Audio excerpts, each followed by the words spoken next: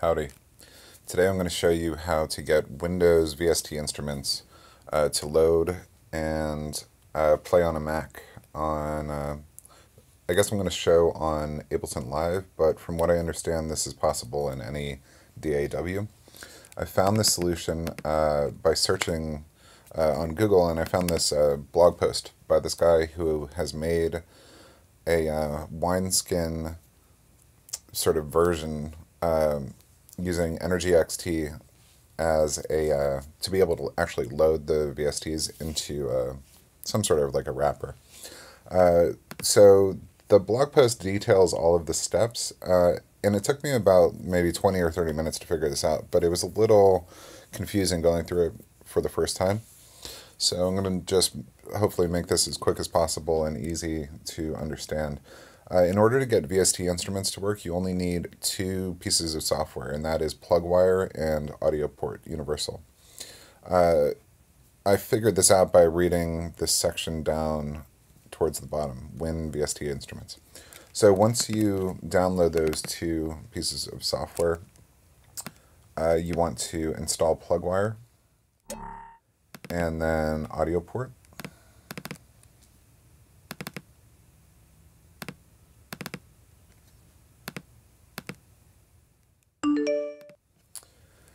And then let's open up Plugwire. And what we want to do is install software and choose the executable. And we're looking for this Audioport host PC trial. So I'm going to choose that. And just use the defaults locations that it's asking for. And then I'm going to go ahead and install Harmor. So I bought Harmor, and it's from this company called ImageLine, and they have a reg key system for basically copyright protection. So I need to install that as well. And the way to do that is to, once this is ready, go to Advanced Tools, Registry Editor, and then Import Registry File. I want to go and find that file on my desktop. And that's loaded now.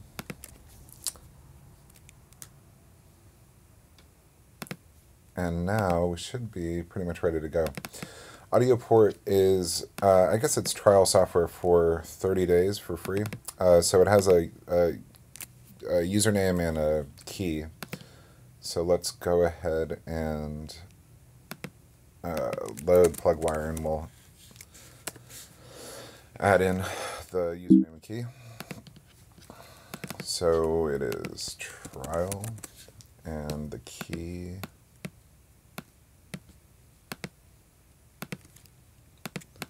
input. Okay, so in order to get the plugin to communicate between Live and this Audioport application, you need to open up Audio MIDI Setup and then go to the MIDI window, double click on IAC driver, make sure that it's online, and then add a port. It takes a couple seconds for it to work. The default name that it gives us is fine. Quit out of that. And then let's open up Ableton.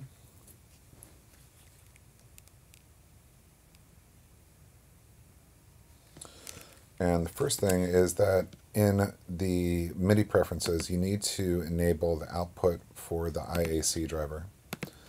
And then I'm going to get rid of everything but except for one MIDI track. And I'm going to find the external instrument and set its MIDI output to IAC driver. And what you want to do for this track, for the MIDI in, is you want to set this to either a computer keyboard or a MIDI controller. You don't want to leave it on all ends, or you're going to get this gnarly MIDI feedback loop. Now let's add an instance of the Audioport plugin. Then you want to add Audioport to a track and change the IP address to 127.0.0.1 and then press connect. Let's go over to PlugWire. Now that this is connected, we can right click and choose Energy XT and then connect the first two outputs to the audio outputs to send audio to Ableton Live. Then right click on Energy XT and choose the IAC bus. This is how you're getting MIDI in. Then double click and you can install or instantiate an instance of Harmor. If I double click on it, there we go. What's great is that I can send MIDI to this. If I go over to Live, it's working fine. What's not great is that the menus are all sort of missing the font. I did a little digging and I'm actually going to close PlugWire. And I did a little digging, and ImageLine uses a font called Arial for all of their menus. And you can download it from this fontsupply.com. So there's a download button. Once you have that, you need to install it into a certain folder in PlugWire. So PlugWire is essentially a Wine implementation of Windows. So you can either choose Show Package Contents on the PlugWire application itself. Another way to get there is by clicking on the Documents folder and then checking out this path. So you can see that this is the application and then these are contents inside. Go to Drive C, Windows, Fonts, and then copy Arial in there. And then let's open up PlugWire again. Then right click, where's my mouse? Right click. When you close PlugWire, you actually have to reconnect it again. So let's right click, add Energy XT, make sure that the IAC bus is connected, add the ports, add Harmor, and now all of the menus will show up correctly. So one thing I wanted to do is, it's great to be able to load VST instruments, but it's even better if you can automate them. And an easy way I found to do this is to, let's make a MIDI clip here and add in a note. Oops, it's a little low. Add in a note. So the way to do this is to use MIDI CCs, and one easy solution I found was to use, if you have Max for Live, that is to use this device called Control Change 8.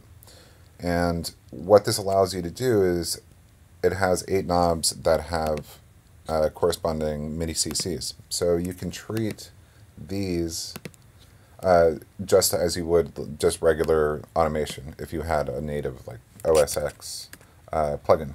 So if I go over to Harmor and right click on a knob and say MIDI Learn, and then go over here and use let's say number 1 for modulation, it's actually controlling. Let's see if I can have this show at the same time.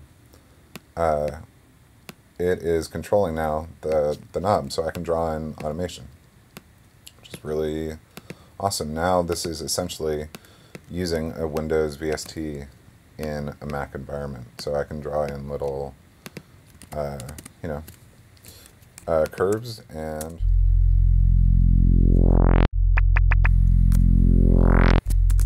everything works as expected. I think that's about it. Oh, there was one other thing I was going to mention.